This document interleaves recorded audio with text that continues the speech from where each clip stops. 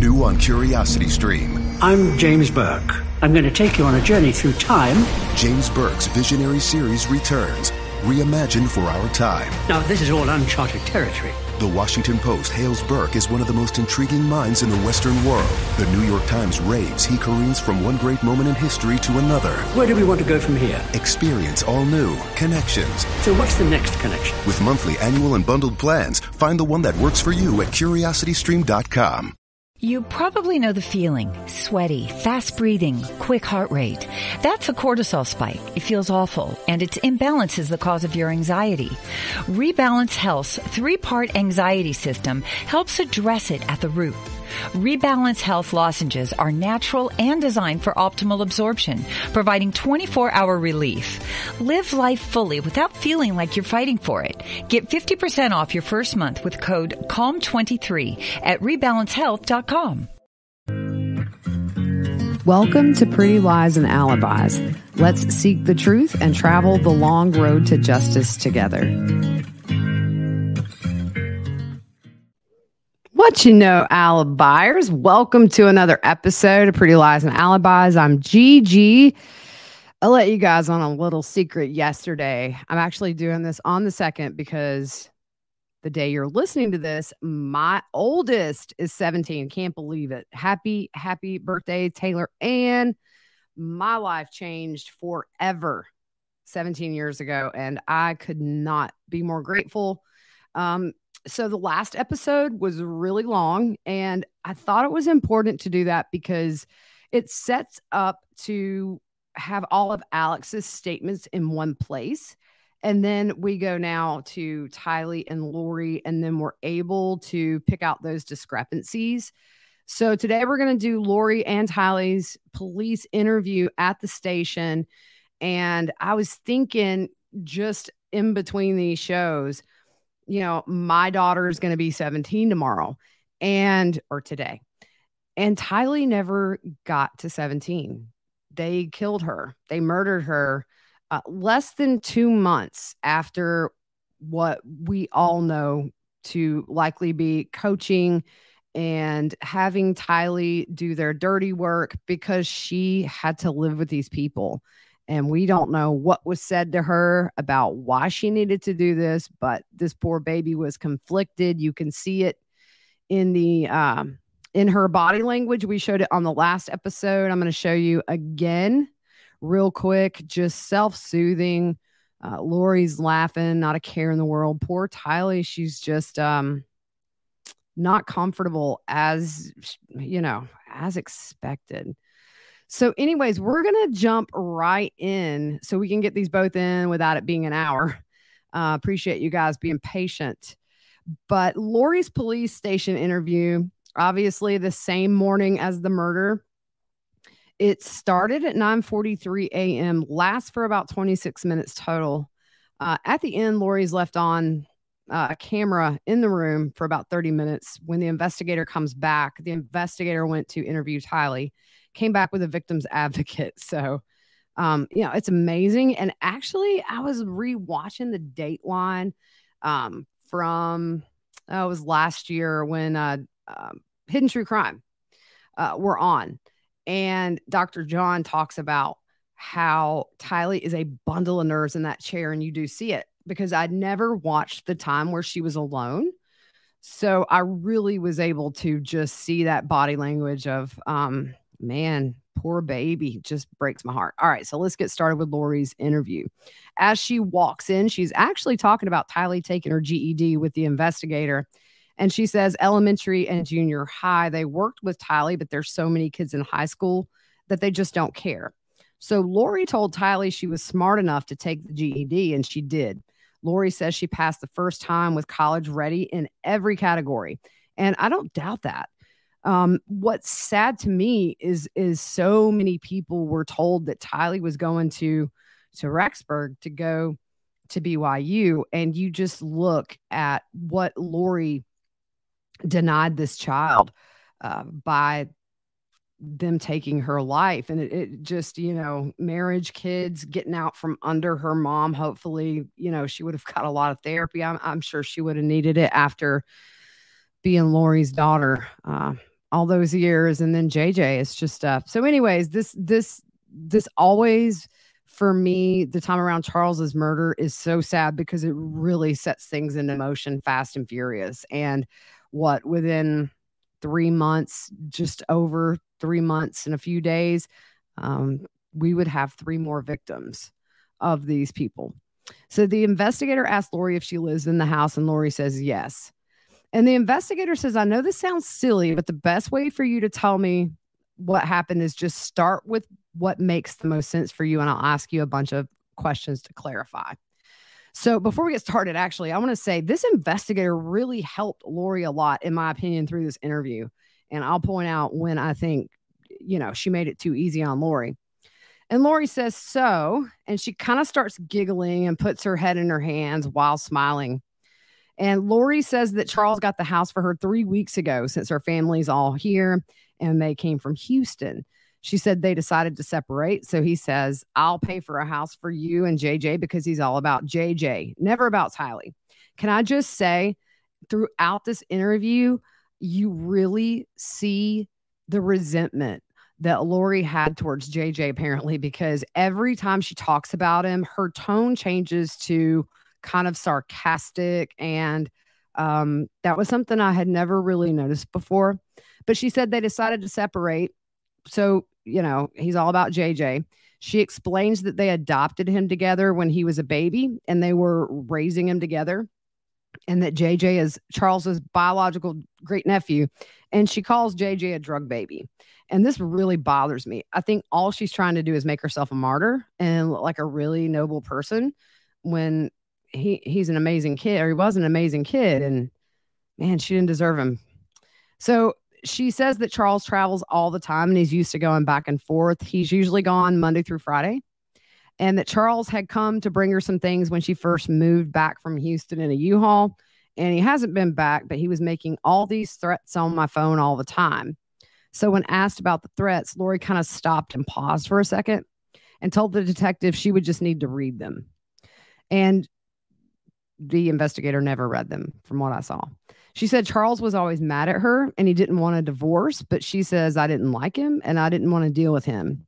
She said they were married for 14 years, and she points over to the room where Tylee is and says Charles has always been horrible to her, and says Charles and Tylee were always getting into huge fights. So she said Charles told her all of a sudden that he was coming in town to see JJ on that Wednesday. She told the investigator that she never kept JJ from him and said he could come see him whenever he wanted to, take him to school. Lori says, I'm not going to do that. The investigator said when he initially said he was going to buy you a house here, and Lori corrects her and says rent. And she says all of her family lives here, and they lived there in Arizona together a long time. She said then he moved them to Houston. She said, my son was out of school. He didn't have any of his services. His DDD, which is the Division of Developmental Services. She says JJ was ripped out of school and said, we're moving. And Lori said she didn't go with him at first, and he took him. She didn't mention that she disappeared for over 2 months and refused to see her son, but, She said Charles took JJ and she let him. And she said, I didn't file anything against him. She said Charles filed something saying she would only have supervised visits because she's crazy. And she said she didn't talk to him for 30 days. And she said, let him take care of JJ to let him see what she's been doing for the last 7 years. And she said, because men need to do that. She says, I have 5 grown kids. I have a grandkid. She said, you're going to threaten me that you're not going to let me see my child without supervised visits. Okay, do it for 30 days and see how long it lasts. She said Charles was begging her to pick JJ up, which is a lie. Big fat lie. If you remember, probably a week and a half ago, we talked about the email Charles sent to Lori where he's talking about the routine that him and JJ had when they were alone in Texas. He was taking a tubby by himself, reading their scripture at night. And it really seemed like the most normal JJ had been in a very long time. And unfortunately, when they moved back to Arizona, all that was gone. But she said her and Tylee eventually left everything and moved to Houston. She said she left all of her family, all of JJ's support, like his cousins and everything. She said she tried to enroll him in school there in Texas, get all of his services, and it takes forever. And the investigator said there's no easy transfer. And Lori says there's no easy transfer. It's a whole new state, and Charles didn't do any of it.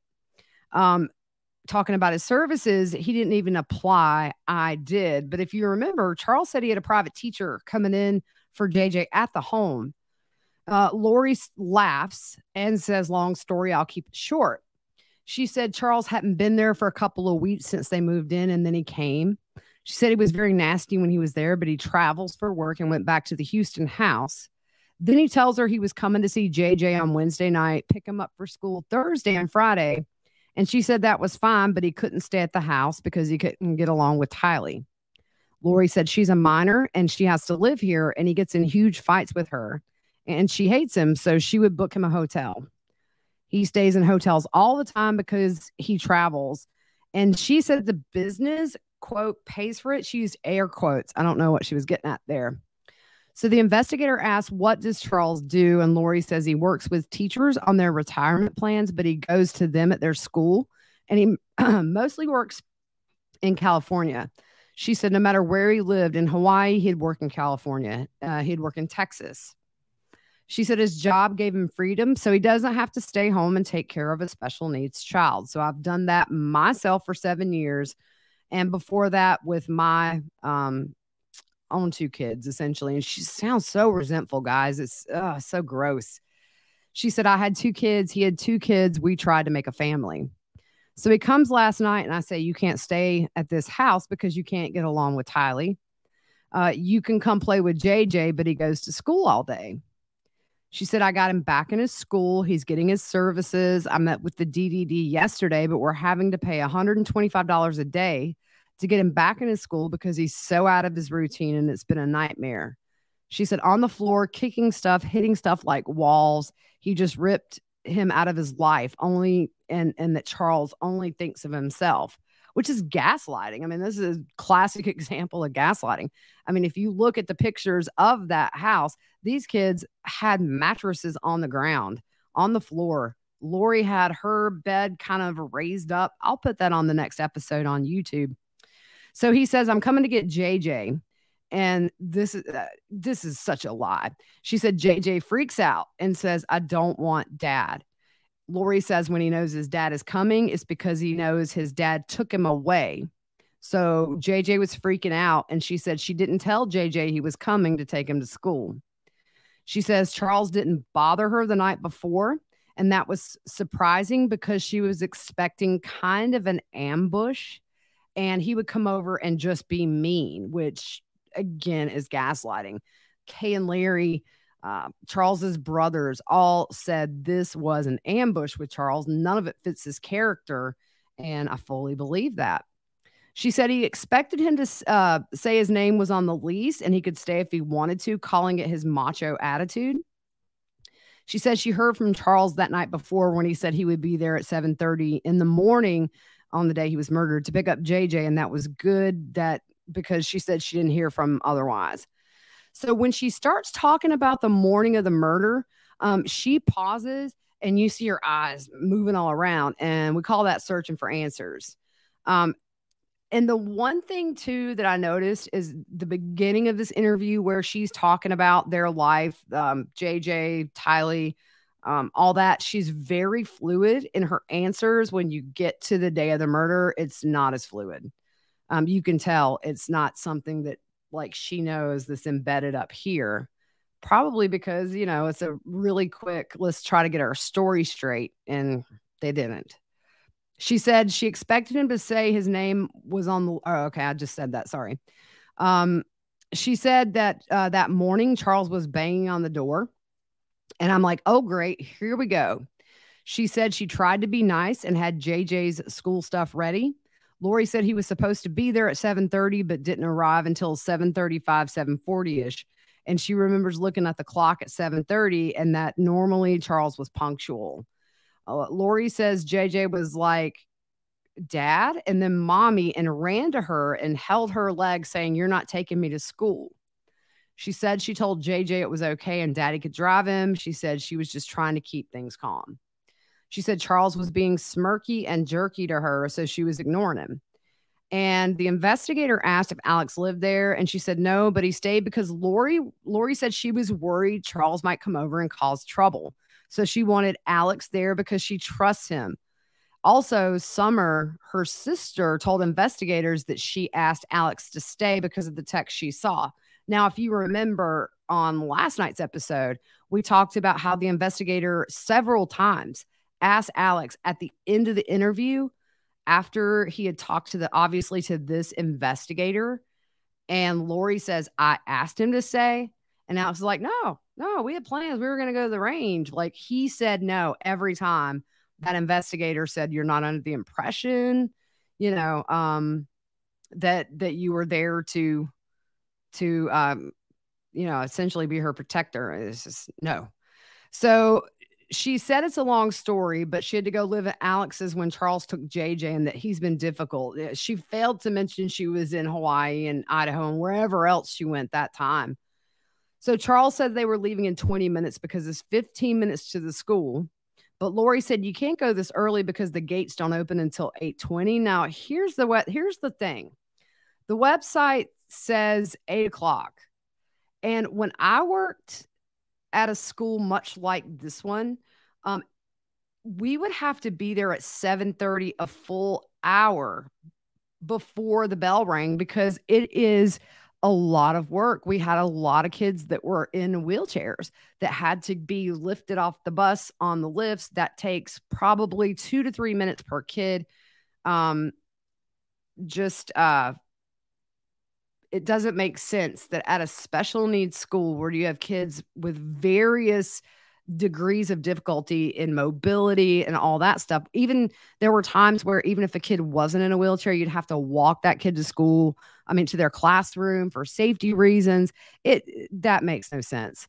So she told him to leave with JJ now because she didn't want Charles there, and suggested he take JJ to Burger King and get breakfast. She told the investigator JJ's particular and wants chicken fries and Sprite for breakfast. And she said she gives him what he wants because if not, he's on the floor screaming. She said he's big and he's heavy and he's hard for me to handle. But anyway. So Lori says Charles agreed to leave. So she gave him JJ's backpack and they got in the car.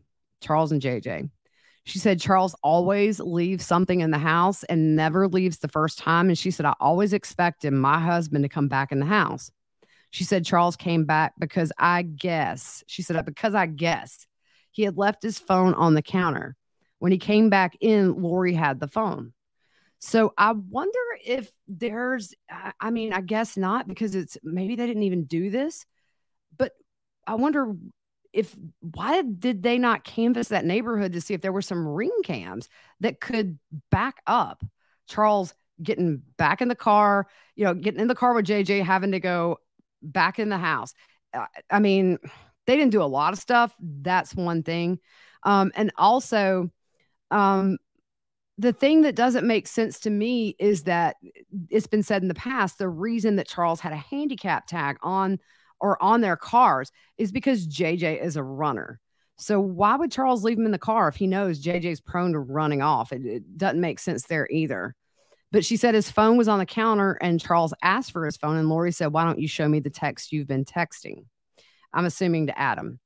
Lori says that he's been acting really weird, like he was plotting something. And she asks Charles why he's in town. And then she says she knows he's been talking to her brother, Adam, who came in town at the same time. And she says she hasn't talked to her brother in a while. And he was texting Adam when he first got to my house. So we know she went through the phone because he texted Adam at 7:35. Lori said he got there around 7:35, 7:40. And the text to Adam was from outside. As we know in the last episode, Charles said, Al is here. They're up to something. They had that little conversation. Lori says she doesn't talk to Adam. And she says, do you even talk to Adam? She said Charles had been threatening her, saying you're going down, blaming her for their marriage breakup, blaming her for their niece getting divorced, my friends getting divorced. And he said, I'm a destroyer of families, which, yeah, that's exactly what you are, woman. She said, what would my motivation be for everyone to get divorced so I can babysit kids more? Why would I have any control over what people do? It's just very odd. But anyway, She says Charles goes nuts, saying that he had gone nuts before, and that her and Tylee and JJ had to leave 5 times over the past few years and stayed at hotels because he goes nuts. She said, you don't know what's going to set him off. Tylee's mad at me for always going back, but we had JJ and he's special needs and it's really hard. But I thought, like, why you said you do it all on your own anyway. So if that's true, it wouldn't, wouldn't make a difference whether they were together or not. So she says going nuts is yelling and screaming with pushing and grabbing, but not hitting them.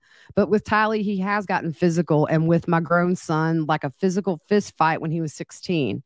And he came after Tylee 2 times when we were in Hawaii. Like he was going to hit her, but I got between them. And Lori says at the time she was 13 or 14. I just don't believe her. She goes back to the morning of the murder and says he was worried about her seeing whatever was on the phone. She said he was holding the phone. She was holding the phone and Charles was screaming at her. And she said she was walking around the house to stay away from Charles and he was reaching for that phone. She says Tylee came out of her room upset with a bat and said, leave my mom alone. Charles told her not to hit him with the bat. She says Alex comes out into the main room. Now, here's another discrepancy because Alex says Lori comes into his room. If you remember in the beginning, when he is put into this alleged situation, she came in his room. Alex came into the living room. 2 different stories there. So she said Charles was screaming and super upset, and she doesn't know if Tylee tried to hit Charles or not, but Charles grabbed the bat and tried to hit her with it. So Alex never said that Charles grabbed the bat and tried to hit, and I don't know her meaning Tylee or Lori, and Tylee doesn't say that either. So this is Lori. Alex and Tylee do not say that in their interviews. She said Alex grabbed him from behind to stop him. She says that Charles and Alex start grappling and Charles is hitting Alex with the bat and they're on the ground and it makes absolutely no sense. We kind of talked about it last episode. How is he going to, if anything, it's going to be a little boop. It makes no sense. You cannot put a laceration on somebody's head if you're grappling. Lori says she's freaking out and tries to go around knowing JJ was in the car. Lori says Charles gets up and has the bat towards her and motions as if Charles is kind of swinging like backhanded. And Lori says she's trying to go around in a way to not get hit. She says Tylee was on the ground because she fell back when Charles grabbed the bat. And she told Tylee to go to the car with JJ because she didn't want JJ coming in, wanted Tylee out of the house, and didn't want either one of the kids for what she says, quote, whatever this fight was going to be. She said Alex got up and Charles came at her with the bat, yelling for her to give him his phone back. So the investigator asked if Charles and Alex were saying anything when they're on the ground, and Lori kind of stumbles and says, "Get off me, Al." And then she says she didn't remember what they said. And she said in the heat of it, they weren't talking. So they got up off the ground and Alex stepped back and Charles was yelling at Lori to give him his phone. And she said it was all quick. Lori said she went in a circle around the kitchen to get away and Alex was there. The investigator asked how Charles was holding the bat and Lori says backwards, like almost like he's kind of putting it on his shoulder if he's walking, since I should have maybe screen grabbed that to put it up. And she swings the bat outward, not like a baseball player. Charles played in college. And Lori says he was a professional baseball player and it wasn't a good idea for Tylee to get out the bat. And then she thinks that's funny and starts laughing. She said, I was kind of turned around and we were all inside that room except for the kids. And she said she heard the gunshot. The investigator asked if she heard this shot and Lori says, mm-hmm. The investigator asked if boy, that's a tongue twister, if she saw the shot or heard it. Lori's quiet for a couple of seconds. You could tell she's thinking of what to say. She said she was in the kitchen and went around to get away from Charles and heard the shot. So if you're on YouTube, I've got a few things here that a little collage of pictures. Top left is a Zillow picture that was taken when the house was up for sale. You see the checkered floor there. In the picture directly to the right, you can see where the blacked out part is where Charles was laying. And then the bat's way up here. it makes no sense if he's lunging at Alex. How does the bat end up that far away from Charles? I just don't get it. But anyway, so if you're looking on YouTube, the mirror straight ahead, to the left and right, you can see another room. That's the kitchen and like a little dining area. So Lori claims that she ran through that kitchen. And here's the thing. The report says Lori said she was kind of turned around and they all, meaning the 3 kids and her, were outside and heard the gunshot. So Lori said she freaked out and she's laughing as she says this. My brother-in-law died suddenly, and now my sister and her kids have to sell their home. That's why I told my husband we could not put off getting life insurance any longer. An agent offered us a 10-year, $500,000 policy for nearly $50 a month. Then we called SelectQuote. SelectQuote found us identical coverage for only $19 a month, a savings of $369 a year. Whether you need a $500,000 policy or a $5 million policy, SelectQuote could save you more than 50% on term life insurance. For your free quote, go to SelectQuote.com. SelectQuote.com. That's SelectQuote.com. SelectQuote. We shop. You save. Full details on example policies at SelectQuote.com/commercials. Elevate your summer with Osea's best-selling body care set. It's everything you need for radiant summer skin on the go. Featuring travel sizes of Osea's clean, vegan, cruelty-free, and climate-neutral skincare, like their best-selling Undaria Algae Body Oil. Right now, you can get the Bestsellers Body Care Set, a $78 value, 33% off. And use code SUMMER to save an additional 10%. That's an additional 10% off at OCEAMalibu.com, code SUMMER. And she said she went into mom mode and got JJ to school. She says, I got to go get to the kids. And she said she went outside to see if they were okay, and she didn't want them coming back inside. She said JJ was trying to get back inside the house, and Tylee had crazy eyes looking at her like, what happened? She says they got in the car and they left. And when asked when she came back in and where was Alex, she said that he was in front of Charles and it all happened quickly. She felt like she was there because she was there a second later. She said Alex didn't say anything to her because they were in shock. She said she didn't say anything and she went to check on the kids and was going back in, but maybe I didn't. But here's the thing. If you remember, the investigator in the last episode asks Alex, were Lori and Tylee in the house when you shot him? Nope. Didn't see him again until they pulled up in the driveway. So there's another discrepancy. So Lori said she needed to get JJ to school, call the police, and get back.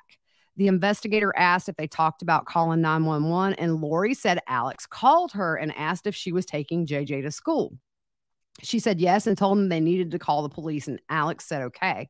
Remember, Alex denied several times to the investigator talking to Lori after the shooting. So the investigator clarified what Alex called her, and the investigator clarified that Alex did call her when she didn't come back inside. She said she was in the car for a minute, freaking out, wondering what to do, probably coaching Tylee, who Lori says Tylee was also freaking out and she didn't want JJ going inside. So she decided to take JJ and get him away from the scene. And the investigator says that's understandable. So the investigator says, you may not know this. And this, literally says, you may not know this. Don't give her a way out. Ask a straight question and see what she says. Don't say, hey, you may not know this, because Lori can be like, I don't know. She asked Lori at what point Alex had the gun. Did he have it when they got in their first fight, or did he have to go get it? And Lori says, guess what? I don't know. Lori pauses for a bunch of seconds, and the interviewer starts to ask another question, and Lori interrupts. She said she didn't see Alex leave the room, but it all happened so fast, them rolling around on the ground, and I'm screaming. She also said, the investigator says this probably happened within a couple of seconds. And Lori said, yeah, it was super fast. I mean, she just made this so easy on Lori. Don't suggest anything. You ask her and let her answer. It was so hard watching this. So the investigator asked if Alex normally carried a gun, and the investigator says, like, I carry a gun everywhere I go. And Lori said he's a gun person and always has guns. She says he's good with guns. And when asked if she knew Alex had one with him, Lori said no, but I wouldn't be surprised if he did. He's very professional with guns. And the investigator says proficient, responsible. Responsible is usually a good word. You can't make this stuff up, y'all. The investigator said, when you were trying to get away from him, did you hear anything said between your husband and your brother? And Lori said no. So the investigator said, this may sound very ridiculous. Is there anything I didn't ask or we didn't cover that you think is important? And I wasn't there. This is in a super small amount of time. So I think at this point, Lori knew she was in the clear. She totally loosened up and then she sat crisscross in the chair. She had been leaning forward during and looking kind of tense during the questioning, but like I said in the beginning, more animated when talking about the history, really tense up until the investigator's like, is there anything else I didn't ask you? And then she's like, whew, So Lori says, just thinking, and she's looking down at the ground and about 10 seconds of silence passes. And Lori says, just that he was so angry, super scary. He acted like a teenager when you take their phone. He freaked out. Their world disintegrates. She said she took her phone away from her 16-year-old son once and he wanted to kill himself. She said, referring to Charles's phone, is there something he doesn't want me to see? She said he was like freaking out. That's how she pronounced it. She said she thought he would hit her in the head with the bat to get to the phone. The investigator said, I don't want to put words in your mouth, but you thought Charles would hurt her or Tylee, yourself or Tylee. And Lori said, absolutely, but he would never want to hurt JJ. Again, that tone was super resentful. She said he did hurt Alex. He was going ballistic. It was bad. So the detective said she was going to speak to Tylee, and if she remembers anything to let her know. She let Lori know her partner is speaking to Alex in another interview room and asked if she needed to call anyone or wait a little bit. She said she didn't know what she would say. So the detective says we do have victim services that work within the police department. They're not cops, they're civilians. There was one on scene from the fire department, but she said theirs at the police station are more long-term type support system. She says they're just really good resources because they do a lot of stuff with our families and can help with supportive services and questions you might have. Lori says Tylee has been through so much. I can't stand for her to have to go through all this. And the investigator says it might be a good idea before I take you all back today that I get one of the victims' advocates to come in and talk to you guys. There's a bunch of stuff they can offer, but it's good to have a contact, to have a face and a name and a phone number. And Lori, of course, says that'll be good. We see Melanice when she's getting arrested for trespassing on Brandon's parents' property, looking for her kids and acting a fool, where she quickly asked the cops for a victim's advocate. I wonder where she learned that from. So the investigator says maybe a couple of days from now or a week from now, if there's something going on and you think you need help with something, it may not be something up, her and her partner's alley, but it might be up the victim's advocate's alleys. So I'd like for you to meet one of them. And hopefully if it's something they can help you or your daughter or even JJ, they can. And Lori said, I hadn't thought of him. She hadn't thought of him. She puts her head in her hands and giggles, y'all. Lori said she was used to Charles not being there and he wouldn't understand if you told him, meaning JJ wouldn't understand. If you told him someone passed away, he wouldn't know what that means. But, one thing that you find out later on in this timeline, when JJ was in his last few days at this awesome school in Arizona, they said JJ was angry. And he was saying that Charles wasn't in heaven, that he was just at work. You tell me that kid don't understand what heaven is. The investigator says it's hard at 7 to understand, and Lori says that's true. And with him, he doesn't understand, which is probably better that he doesn't comprehend things. She said it's a lot to think about. And she just dismisses JJ as, not having a lick of intelligence. And we know that's not true. It's just the way she talks about him. It just, oh man. So when the investigator leaves, Lori reaches for a tissue. Okay, I'm going to throw this up on screen on YouTube. Okay, so you see the difference in Lori and Tylee. The pictures is when Tylee had that moment, that breakdown. And then you see Lori smiling. And then I put this out on social media, that far bottom right picture When the investigator leaves, Lori grabs a tissue and acts like she's dabbing her eyes, but Lori lets herself be known because she looks up at the camera. She knows she's on camera. So Lori waits for the most part, sitting crisscross with her arms folded at her waist. So the investigator comes in, says she'll go get victim services, who comes in eventually, and the investigator says they can talk, and Lori can decide if Tylee comes in, and Lori says, I don't want her to be left alone in there. So I'm going to throw this up on screen because I just want to keep it there on YouTube.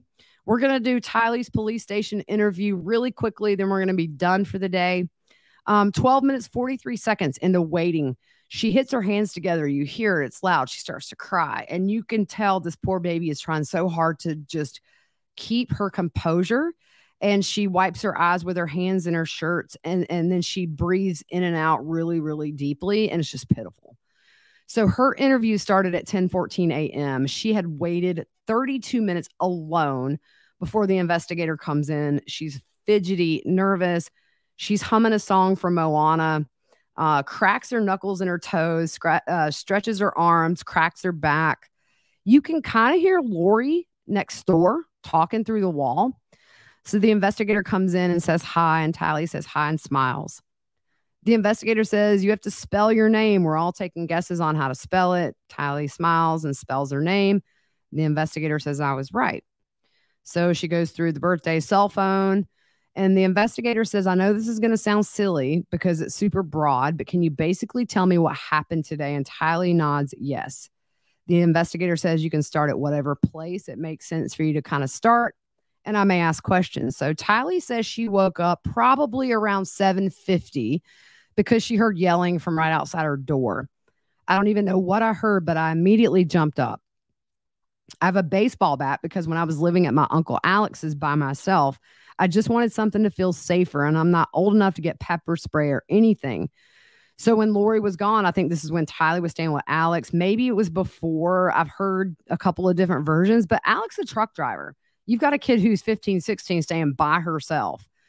So the investigator says, so right outside your bedroom door, I didn't go inside your house. So I'm at a bit of a disadvantage. Where does your bedroom door open to? How in the world?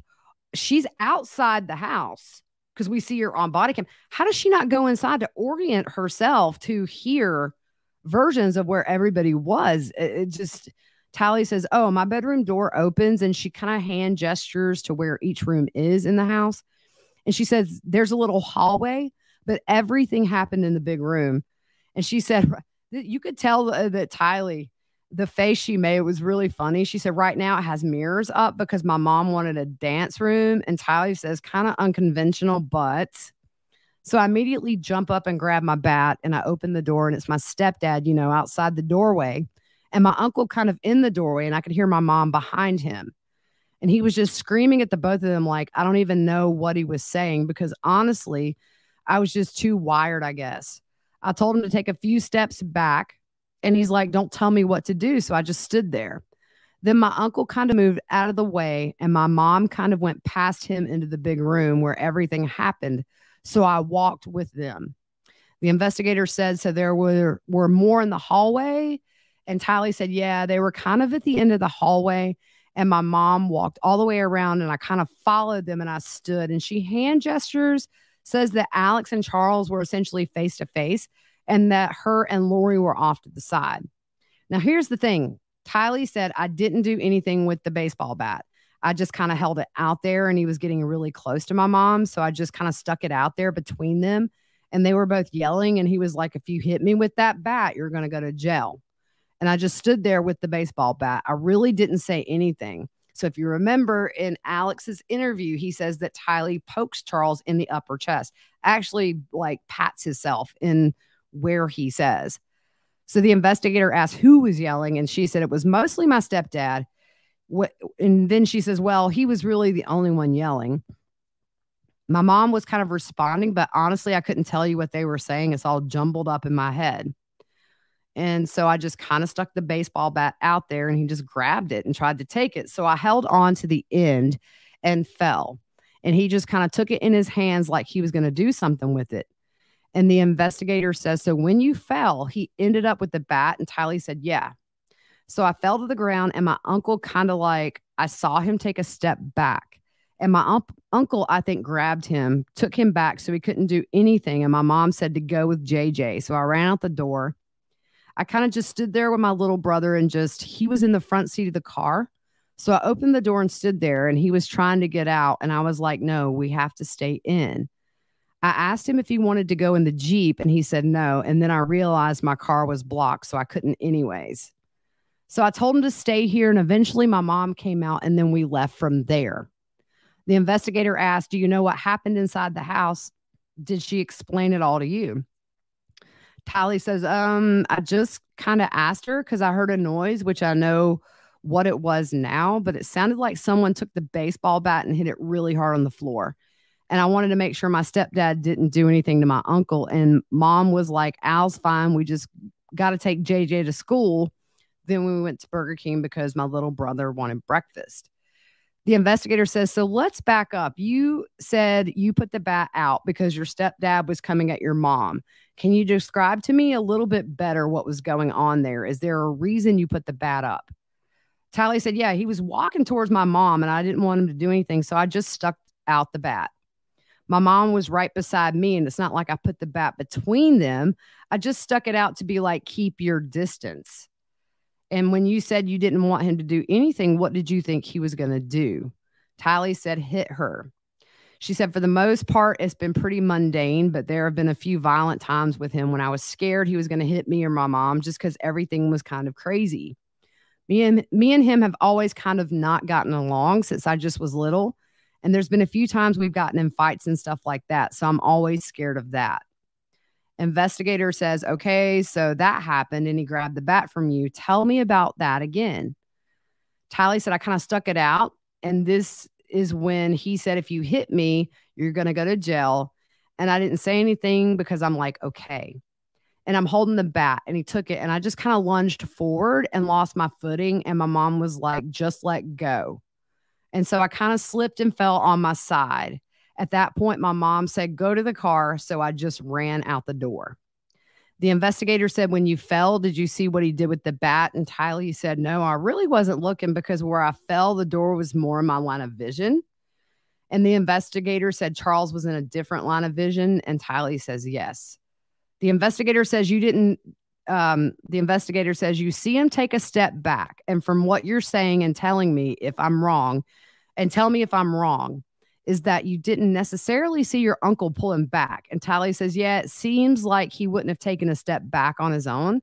So it's more of an assumption than anything. I didn't physically see him take him back. I think that's maybe a little coaching there because if you remember, Alex doesn't talk about grabbing Charles from behind until late in the interview. Lori talks about it. And then you got Tylee saying, well, I just kind of assumed he grabbed him because it didn't make sense. He took a step back. So it's just these little things. And the investigator says, does that make sense based on where your uncle was at the time? Tylee says, yeah, he was behind him because he was on the side with me and my mom. And she said, that's the order. Everyone walked out. The investigator said, so when your mom told you to go, did you see what happened with your stepdad and uncle? And Tylee says, no. The investigator says, so once you went outside, you never went back inside. And Tylee pauses here for a second and she looks up. Then she says, I went inside to get my mom's purse so we could have her wallet. But this was all happening in the bigger room and I went through the garage door. And then there's a little hallway. She's motioning with her hands. And she says, and this is the room where everything is happening. And this is my mom's room. And when I went in, I just kind of tuned everything out, ran to my mom's closet and ran out so I didn't see or hear anything. I'm going to put this back on the screen. If you're on YouTube, that far right picture, I think that hallway is where the garage leads to. She would have had to have run straight past through here, which means that Alex definitely would have seen her. He would have seen Lori. He says they were gone. There's 1,000 mirrors in this house. Lori says that they didn't even talk because they were in shock. But this just proves the point. A lot of this makes no sense. Alex, I didn't see him till they pull back up. Tylee had to have run from this hallway in this far right picture. You see the black spot where Charles was. So I'm just saying it's just one of those things that is a little thing. The investigator asks, when did you go back in to get your mom's purse? And Tylee said, after my mom came out. The investigator said, after you heard the loud noise, and Tylee said, yeah. So you got Alex saying they were gone. Tylee goes in after she heard the loud noise, after her mom comes out, which means Lori was in there when he was shot. The investigator says, so when you heard the loud noise, was your mom inside or outside? And Tylee's like cracking her knuckles and saying, looks up in the distance and says she's trying to think. She says, I think my mom was inside and the door opened immediately after it happened. She said it wasn't a long period of time because I remember not thinking about it for that long.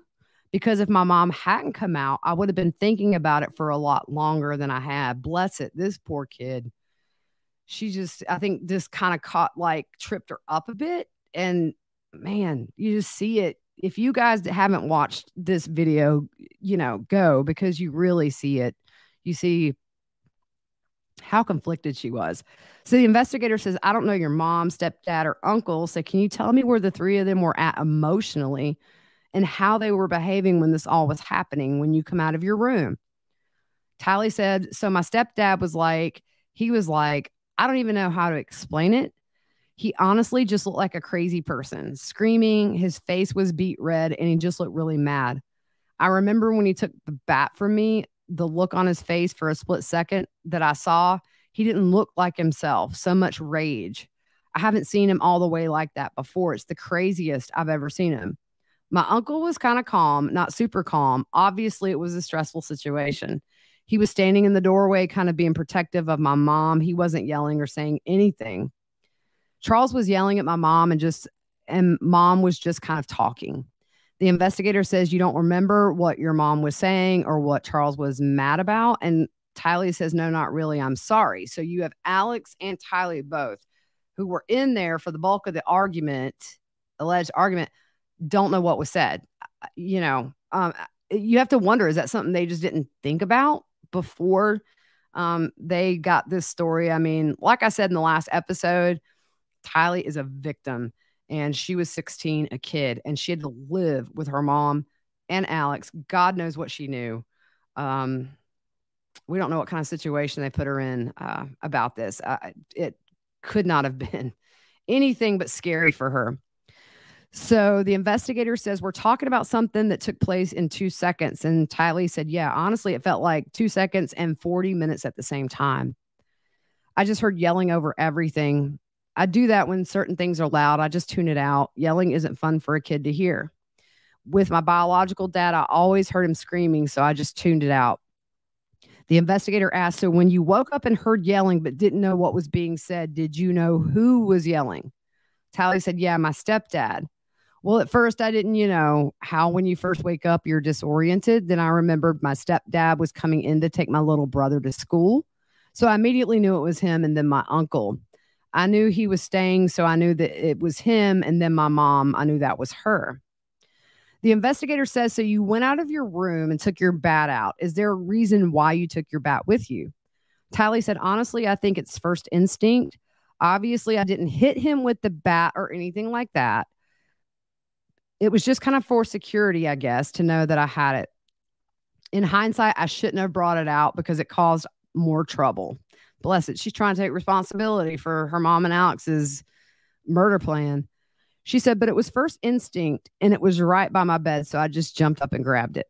The investigator says, I'm not trying to put words in your mouth. She did that with Lori. So was there something in particular you were concerned about to take the bat with you? Tylee said, only if he had been violent towards me or my mom. It wasn't like I'm going to take the bat and do something. I needed something in my hand to feel safer. The investigator, we're almost done, guys. The investigator says, my second question, is there anything we didn't talk about you think is important? Tylee said that was pretty much it. So the investigator tells Tylee, I talked to your mom about victim services, and she says, I want your mom to talk to them to have extra support if you need anything moving forward. I'm going to check in with you and with your mom real quick, and that way you can meet her before I take you back. So she leaves Tylee again for around 30 minutes. Tylee sits there, lays her head down, puts her hand over her eyes with her head down. So finally the lady comes in and says she will take her home or take her to her mom. So after the interview, police drive him home and the crime scene was still being processed, so they couldn't stay. They left. Detective Moffitt noted, I drove Alex, Lori, and Tylee back to the residence on 4 peaks so they could get a vehicle and go somewhere while the scene was being processed. During the ride back to the residence, there was no further discussion about this incident. In the van ride, there was informal conversation by mainly Lori. The conversation between Lori and us was lighthearted and seemed odd in light of the events of the day. Alex, Lori, and Tylee left the residence, and I remained on scene at the residence while the scene was completed. So we're going to end there. This has gone about 48 minutes. This is long stuff, just very important. So thank you guys for being patient. It's just important to tell this whole story and to go through the entire police interviews so that you can see how, I don't know how they didn't bring them back in for other interviews days later. Let's see how it is when they are not on guard so much. Phone records. I mean, there's so many things that could have been done that would have possibly stopped, JJ, Tylee, and Tammy from being murdered. And just is so unfortunate. The other thing that I do want to say, and I think I said this, I just don't understand that distance of the bat from Charles. Makes absolutely no sense. Also, Alex said that he shot straight. If you're on YouTube, the far right pictures, that is a strike straight in the ground. And that is something that investigators realized the day of. We'll get to that tomorrow. How it doesn't end in an arrest, I have no clue. All right, guys. Thanks for watching. We'll see you tomorrow.